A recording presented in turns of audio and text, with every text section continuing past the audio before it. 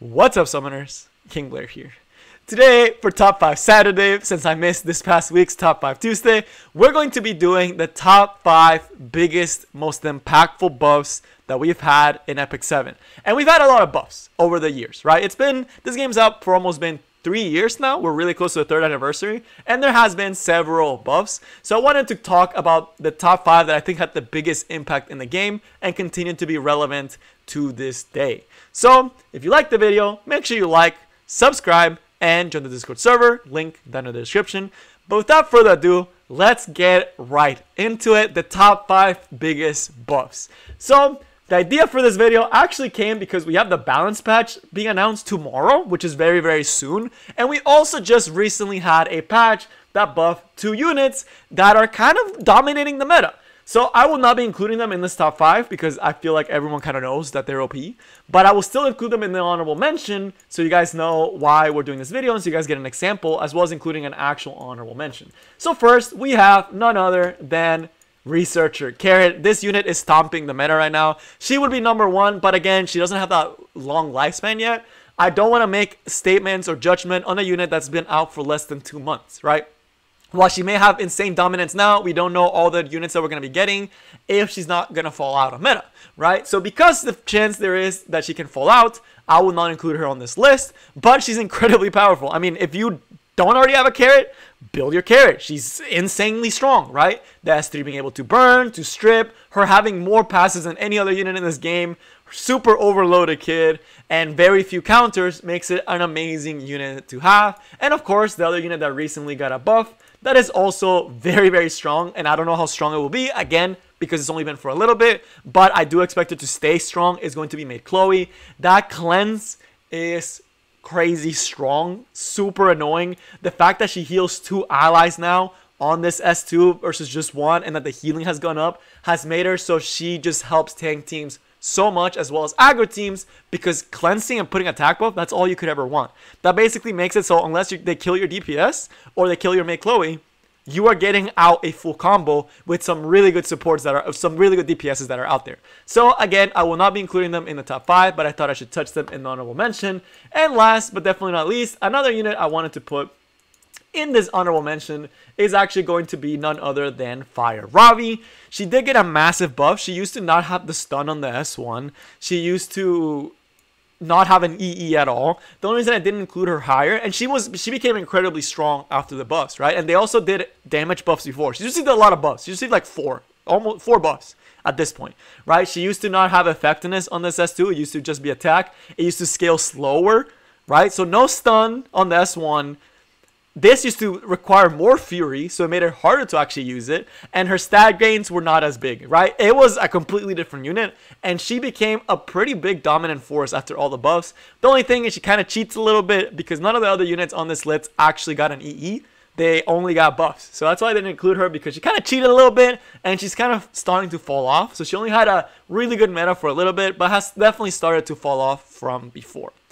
But with the honorable mentions out of the way, let's get to the actual top 5. If you disagree with the list, make sure to comment down below who you think I missed, right? It's always nice to know what you guys think.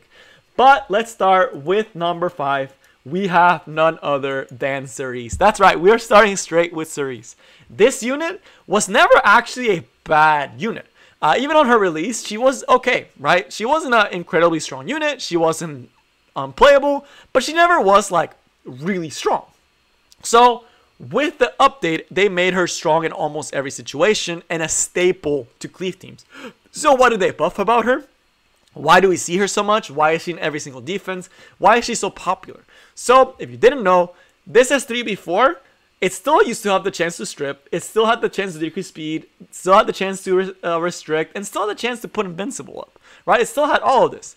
What it didn't have, though, was the attack using an advantageous element. Why is this important? Because before, you could stack Earth and you would lose because of your cleave, right? You couldn't do Challenger Dami cleave with Cerise if they had an earth unit because you had a chance to miss. So this extra line made a huge deal for cleave teams because it made it so you had a reliable way to put these 2 debuffs on the enemy, right? That was really, really nice. That made it so you could actually hit these 2 debuffs and you were guaranteed to crit, which allowed you to get a guaranteed seed on push, which is one of the reasons she's so strong right now. The other thing is the S2. It always had the stun, but they added the unable to be buffed. Why is that important? Again, there was a Tywin was really popular when she got the buff, and he'd be able to cleanse it. Now with this, you could still stun a Tywin. You could still also hit Kayron extremely hard. She already kind of countered Kayron, but this was just the icing on the cake, right? Because you could just apply unable to be buffed and not even have to worry about Kayron at all, right? You could kill him before he even got to get cleansed, right, by someone else. So this skill, really, really good. Again, the unable to be buffed comes a long way, lets you set up, be more annoying. And then last, but definitely not least, you get a dual attack on your S1 when your S3 is on cooldown. This one was also huge because it made her good for bruiser teams, and it just added to the power that she had in cleave teams, because now instead of just being a niche unit for cleave and for control that could apply restrict and stop cleaving because of her higher base speed against Faithless Lidica, who at the time was extremely popular. She had considerably higher base speed than Lidica, which is why she was used, and you could restrict the enemy, but could sometimes miss on earth units.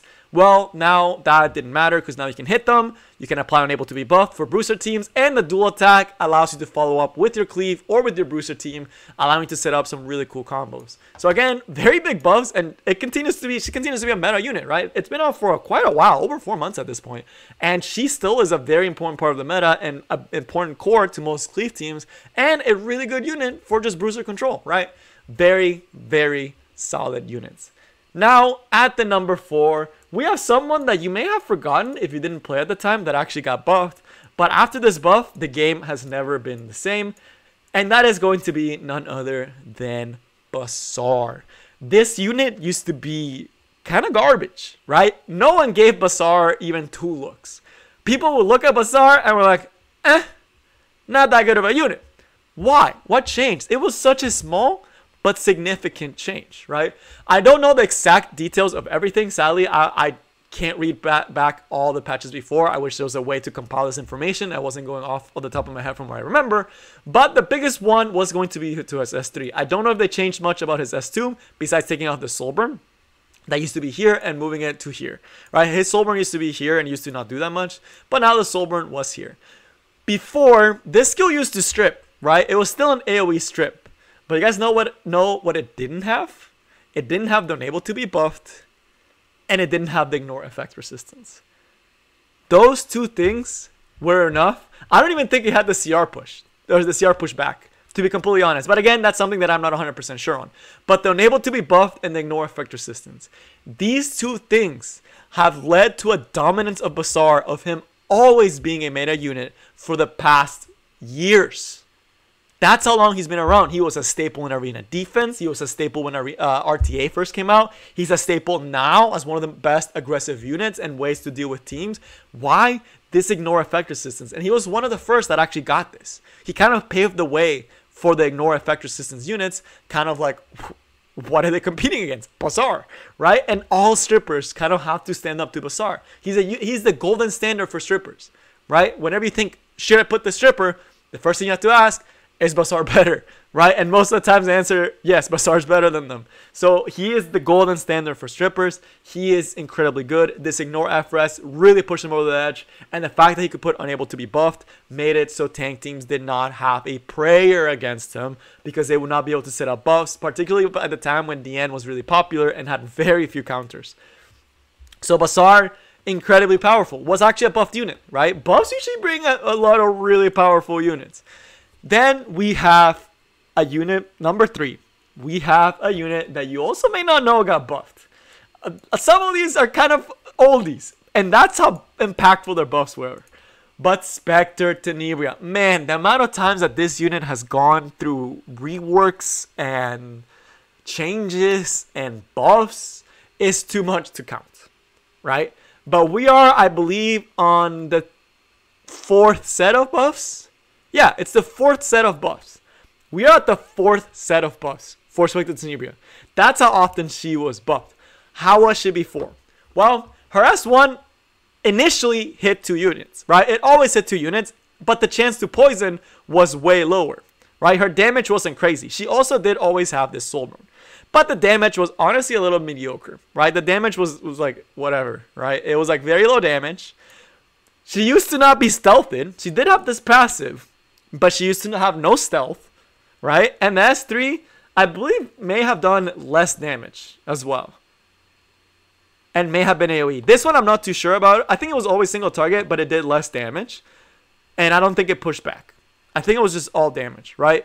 I don't remember the exacts of when she was first released. That's how long ago it was. It was like within the first 4 months, she was buffed, right? She's one of the first units to get buffed. But again, nothing, right? Then the next update, they gave her stealth, but they made this skill, instead of hitting 2 targets, only hit 1 and increased the damage of it, right? So they increased the damage of this S1, but made it only hit 1 target, but gave her the stealth. They found out she's kind of niche, right? Doesn't really do much, and she could still get counterattacked, by the way. So Ken could still kill her, right? This skill was not there before. And then they did the last buff where they changed this back to 2 hits, to what you see now, right? Hitting 2 units. They added the cannot be countered. They added that thing, right? That cannot be countered and hit 2 targets again. And they gave her extra chance to poison because the poison chance was a lot lower, right? So it was only 35% max, right? Or 50% max. And now it's like, what? 70% max. So like by a 20-25% increase. I do not know the specifics, but just know no stealth, barely any poisons, barely any damage. She used to do no damage. She used to do nothing. The S3 did a ton of damage if they had a ton of debuffs. I think that's what it was. So man, it was not even the same unit, right? It was just legit not even the same unit. And she was my first ML, right? So I actually used to use her a couple times, and I was like, man, this unit kind of sucks.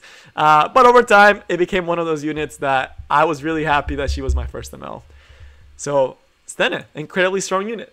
But now we are at number 2, and we have none other than Landy.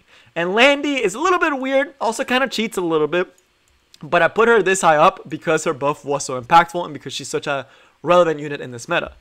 Landy was a unit that got buffed, probably one of the fastest from release. The fastest was probably Tamarind because she got hotfix buffed. But for Landy was a unit that when she was first released, honestly didn't do a lot, right? She wasn't really breaking anything in the game, and she really couldn't really do her job. This S1 used to not give her as much CR. Right? That was one of the things that it used to not do, and it didn't do as much damage. They actually had lower damage on this S1. The S2 still had the ramp up, but it was a 5-turn ramp up, and it was less ramp up. It was like 10% or 5% per stack, right? Something really small, and it was more stacks. Now they made it so it's only 3 stacks, and it's 15%, so you ramp up faster and you ramp up higher, right? So that was really cool. You get more ramp up. And they still had the reset fighting spirit. And then there was the S3, where it used to not grant an extra turn, and it used to just do extra damage. The other thing is that the speed buff was only for herself, and it did not penetrate the target's defense when you did full fighting spirit.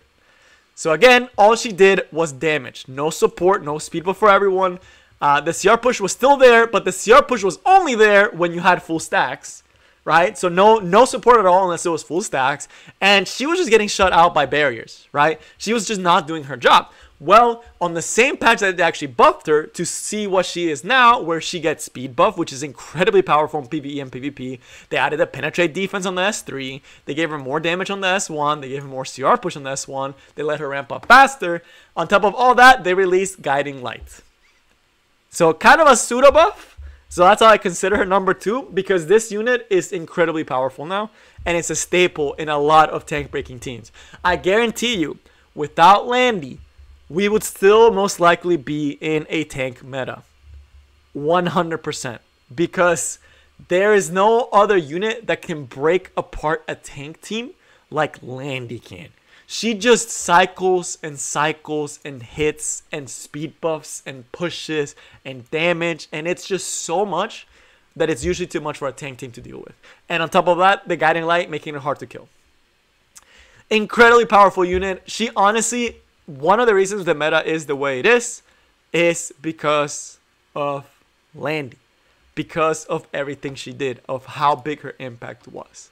And last but definitely not least, if you're always curious on who you don't know who number 1 is, you should know number 1 is always Arbiter Vildred. That's right, Arbiter Vildred. He was buffed. He used to be a nobody. Arbiter Vildred, who was that? He was considered one of the worst MO 5-stars along with Spectre Tenebria. He was just garbage. So the S2 always had the revive. That was always there. This 1 damage was significantly lower, but it was always 2 targets. And the S3 was again significantly less damage that ramped up with debuffs, which is one of the reasons he has hit chance decrease. That's an old remnant of old RB, right? And there's other stuff that I just can't remember the exacts of, but he did no damage. His revive didn't give her CR push. That's the other thing. The revive didn't give him CR push. It was just wherever he died, he just got the bar. He didn't get CR push. This was pretty big, right? Then they buffed him. And what the buff was they made him revive to 100%. Very new. They increased the damage of this skill like ridiculously, as well as the S1 just got raw damage increases. Like pretty big raw damage increases as well.